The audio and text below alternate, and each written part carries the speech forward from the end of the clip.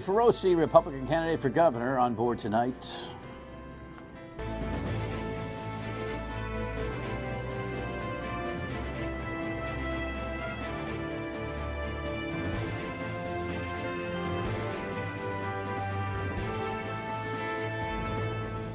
The Dan York State of Mind program is brought to you in part by Lookout Rhode Island and Taco Comfort Solutions. He is the former bigwig at Alex Sinani, and quite a success story. He's had interesting challenges since. He's run a provocative gubernatorial campaign, and I say that in a respectful but also confused sense. I keep asking, when is this thing going to launch? And it just doesn't feel like it's launching. He's got a formula, he says, that, you know, simple-minded guys like me just don't understand. So I'm trying to figure this out with Giovanni Feroce tonight. Anyway, glad to have you aboard. Program note, Larry Lucchino, the boss of the Paw Sox, along with Dan Ray, his vice president general manager, will be here tomorrow night to continue the Irish wake, I guess, as the Paw Sox get set to head up to Worcester. We'll talk about the challenges of the next 2 years, what really happened, and all of that tomorrow night here on the program. So there you go. So John McCain is just somebody, it's almost like the Fonzie not being able to say wrong. Donald Trump just couldn't seem to do it right? Here's a headline that comes after some reporting tells us that there was a full statement that the White House had prepared on the passing of John McCain, and it never went out. Of course, we got tidbits late yesterday. Here's the latest from the network on that. For almost 2 days, President Trump's only comment on the passing of Senator John McCain was a 2-sentence tweet expressing condolences to his family. Why won't you say anything about John McCain? On Monday morning, Mr. Trump ignored reporters' questions about the Arizona Republican, who was often at odds with his administration. For much of the day, flags atop the White House stood at full staff, having been returned to their normal position less than 48 hours after McCain's death. Veterans groups like the American Legion expressed disappointment. The man was a veteran, a war hero, a prisoner of war, and then to diss him like they did. The president then ordered the flags to be flown at half-staff until the senator is buried. Last night at a White House dinner for evangelical leaders, Mr. Trump made his first public statement on McCain. We very much appreciate everything that Senator McCain has done for our country. The formal memorials for Senator McCain will begin tomorrow when his body lies in state at the Arizona State Capitol. Look, I mean, there are people who have very strong feelings about John McCain. They didn't like him very much. And there's a First Amendment right and a constitutional privilege to say or think whatever you want about public officials. But Donald Trump is staring through reporters yesterday when asked, in an environment where he's inclined to riff, just staring through them, and Mike Pence, the vice president, sitting there next to him as if he had nothing to say about it, was a real, you know, this whole thing called optics. You know, I know how strong the base is for Donald Trump, but that's a gut check. That one's a gut check. And whether you think John McCain deserved political accolades or not, most people who even think he was a bad actor in the Senate. And when I say bad actor, listen, behind the scenes is the reality. You know, what you see on television and what you see on the cable world is a whole nother ballgame. I mean, I have people in Washington who tell me that he was a very hard person to deal with and condescending on a pretty consistent level. So the popular persona and the behind-the-scenes persona can be very, very different. But nobody disputes his military service and his courage through that PLW 5.5 years. For the president not to be able to spit that up reflected poorly on the presidency, and not flying the flag at half-staff until more or less coerced to do so represents a lack of knowledge about what the White House is. It's the people's house, you know, not just the place he sleeps at night. Anyway, I think that one's going to hurt him long run. A couple of percentage points off the base, I don't know how to project it. I've stopped guessing. Anyway, coming home on this 195 thing, yesterday was, you would have never known we ever had a problem with 195 yesterday. He was like the Autobahn. It's like, what? Okay, so now they're going to add a 5th lane to 195 West, which means they're going to borrow a lane from 195 East when it's necessary and just scrunch everybody over. And the work is going to get done over a slightly, quote, slightly longer period of time. So anyway, the director, as we said yesterday, Peter Alviti, had come to Jesus in terms of the economics of this. You know, it's not just the cost of the project, but it's the cost of the economy. And all of a sudden, he had been oriented to the entire model of, of the economics of people's lives, jobs, cost of doing business, and all that, comparable to the taxpayer investment. So I was just wonderfully pleased that he had finally, you know, found Jesus on all of this. But I was asking yesterday, and maybe some of the reporters took a little hint from me. Can we see this data, or as we say in Rhode Island, the data, on how all this mistake happened? Listen to these answers. We are a very data-driven organization. The data that we were provided told us that there would be a certain traffic outcome. It did not. That happens sometimes in this business. This was one of those instances. Our team reacted quickly to it, got it back to normalized as we are now, and as we move forward, I've got confidence that they'll put a plan in place that will create some moderate impact, but not the levels that we were seeing before. Just to be clear, that data you keep referring to, is that data provided by this third party that we were just mentioning? Yes, so our consultants always provide engineering studies and reports. The data is part of those reports. Are that same consultant going to study the traffic for the changes, the upcoming projects? We're taking a more active participation in that, our traffic engineers at DOT. Okay. What about future projects with that same consultant? Is anything in jeopardy? Do they have any current bids or anything like that? I don't know that that's the case. Who is a consultant? I'm not sure. I'd rather have our comms people get you that information. Okay, let me see if I get this right. It was like the debacle of recent note. He continues to answer questions about this whole thing, and he still can't, off the top of his head or tip of his tongue, and tell you who the consultant is. And listen, the press has got to be, you know, good probe, but now we got to demand the data and the consultant, and we need to know, you know, where the responsibility lies, and whether or not we're going to engage that organization or the people inside DOT in the same way going forward. I mean, the nonchalance is unbelievable, and the nonchalance is what costs us. I have no doubt in my mind about that. Never mind the occasional cockiness about, hey, if you want bridges fixed, you're going to have to suffer with it. Oh, I'm sorry, that was last week's Peter Alviti. This week is, you know, big economic model. All right. Anyway, just crazy stuff. And lastly, the House Speaker has himself a race in District 15. Remember, he beat Steve Frias by 87 votes last time.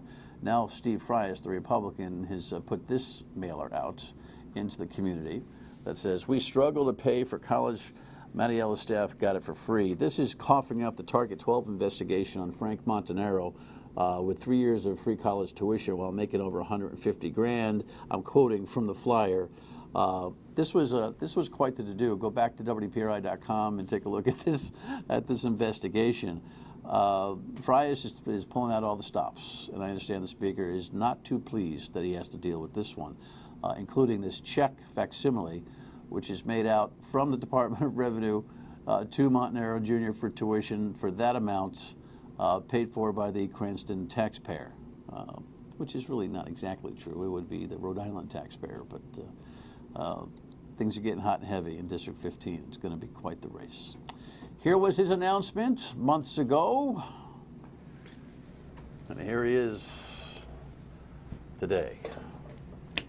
Thoughts on any of the stuff that we just discussed, by the way, since a lot of them cross into the political domain? That would be a welcome, by the way. Good to see you. Thanks for having me. Giovanni Feroce, of course. You've opined about process in terms of highway execution and the like. Any take over the idea that the DOT director still can't figure out who the consultant is that gave him all the information that caused the place to back up for a week? Well, sure. I mean, you know, I know based on experience, the first thing you need to do is always, you know, get out in front of stories and any issues that you have. So, you know, right now, all I can say is what I've always said. It's about decision-making processes, understanding people's skill sets, where do they get it, how do they implement it, who else can go along with it. I just came from a a private sector meeting on my way here, and to have someone in the other party who, in my case, had military decision-making processes back in the '80s. He came out of the Corps of Engineers. Having him say lingo that I understood or others made the meeting really prosperous. It was effective because we were speaking the same language. So I'm not sure how a lot of her team has been selected, other than what I can guess, which is a lot of political favors. But I don't know that one kind of put together what are the skill sets that we can all move with to effectively move on big decisions. All right, when we come back, probably the last visit before the primary, we'll see what the candidates got for you when we return. Stay with us.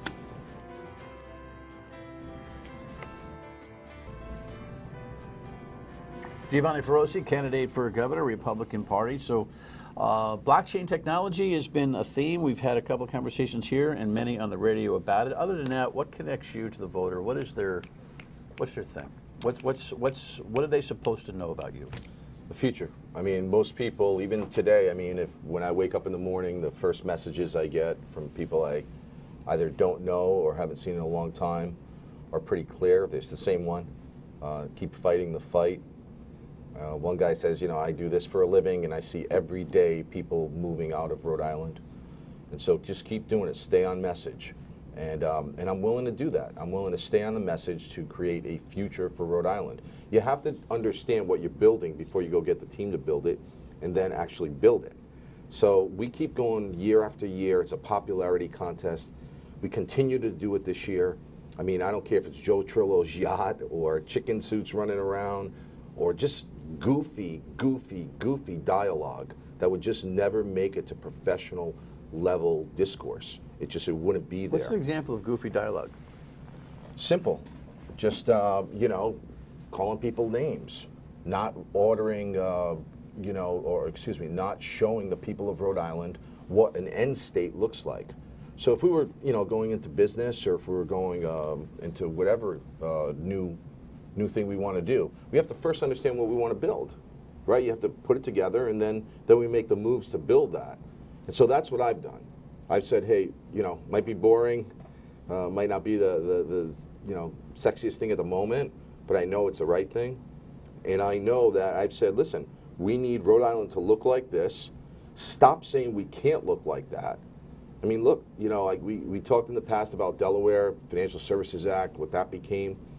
But look at other areas. Sioux City became the capital for Citibank because of actions that Delaware took.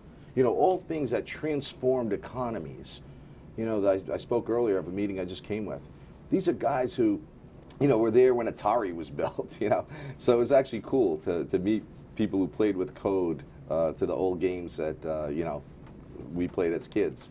But to have that level of talent, as 50-year-olds, bringing that experience in and understanding, okay, so what do you want to do? Okay, we'll build it this way. All of that, I know when it comes to the voter, bottom line is this.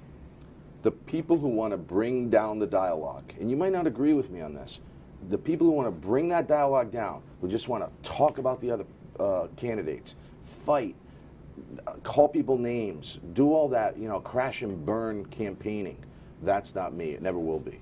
If you either bring your resume, I'll bring mine, bring my experiences, you bring yours, and say, okay, what do the people of Rhode Island really want right now? Do they want a leader?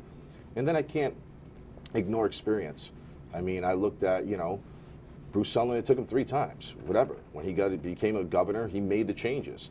I mean, do you think anyone other than Bruce Sullivan would have reduced the size of that General Assembly?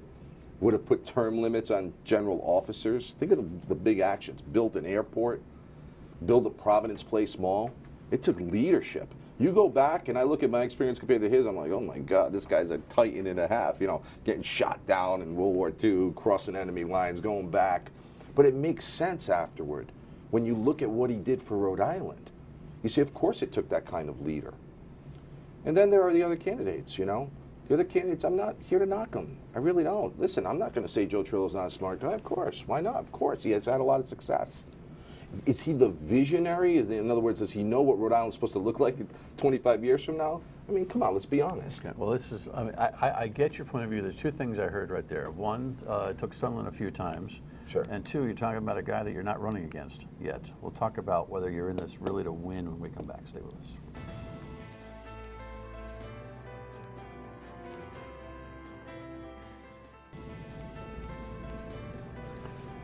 So update me on your organizational effort here. You are, you talked about a very confident, high confidence level about getting a certain amount of votes out organizationally, on the ground work, and you hinted, more than hinted, that post the August 15th filing deadline for campaign finance reports, that's when you would make your investment.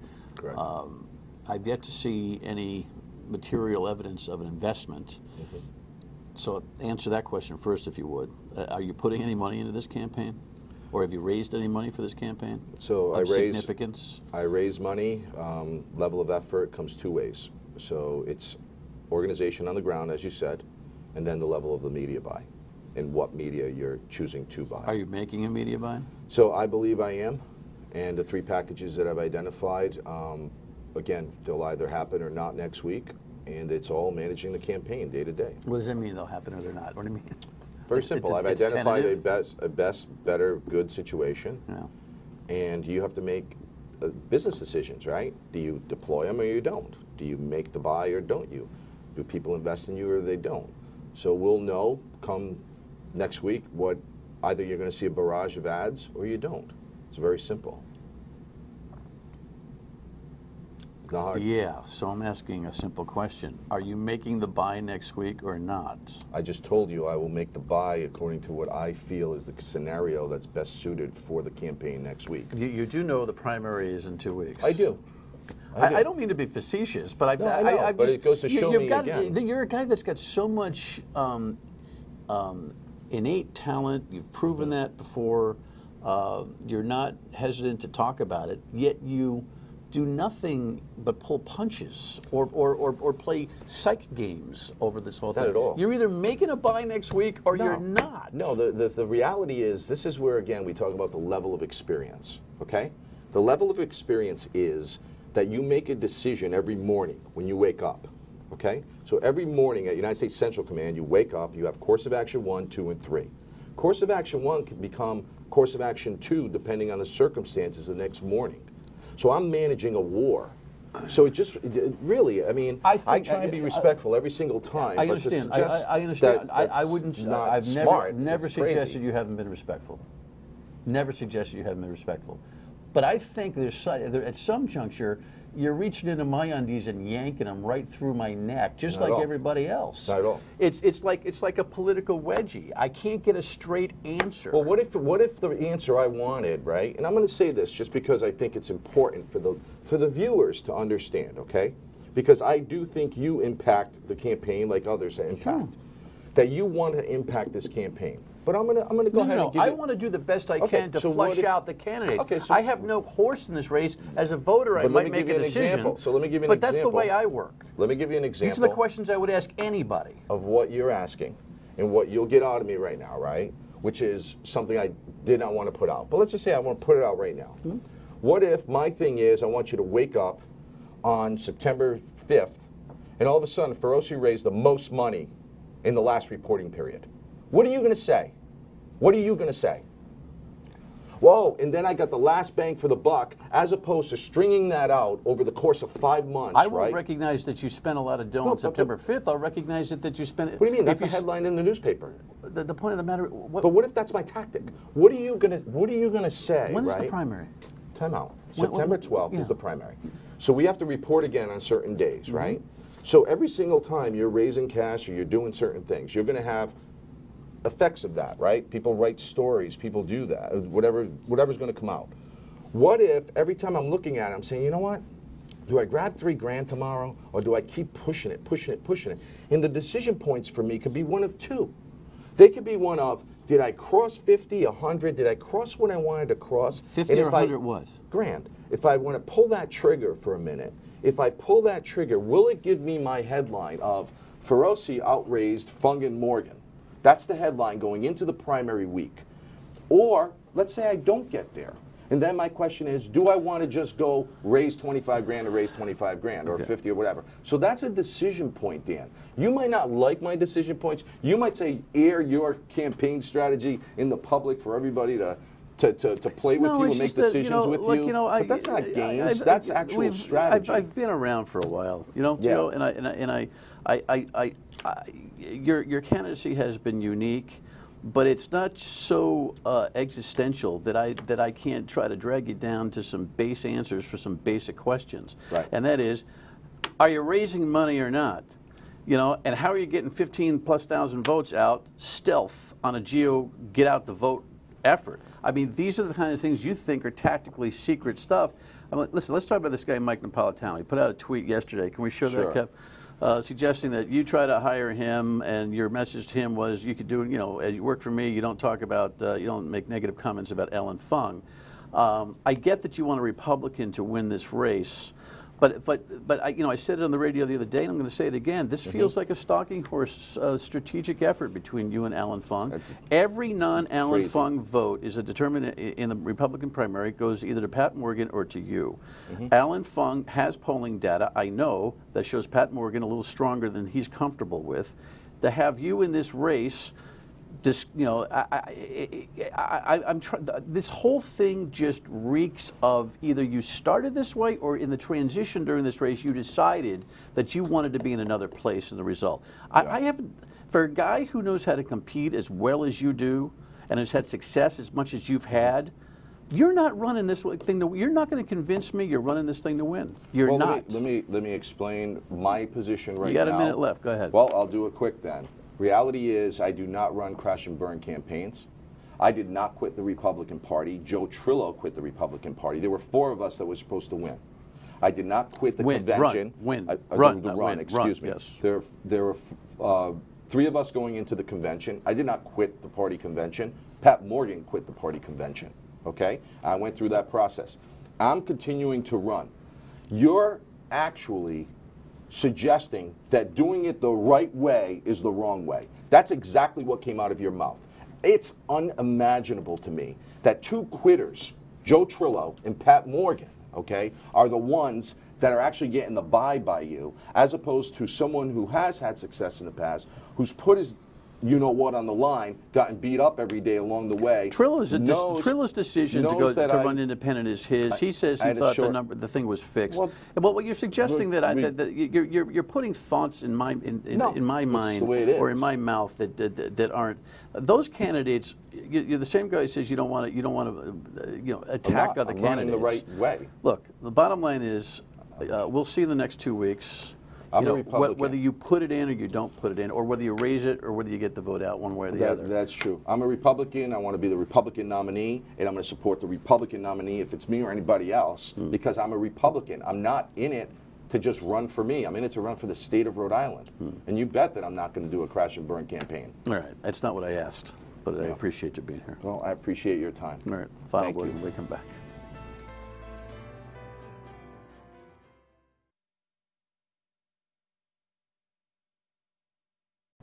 Time will tell.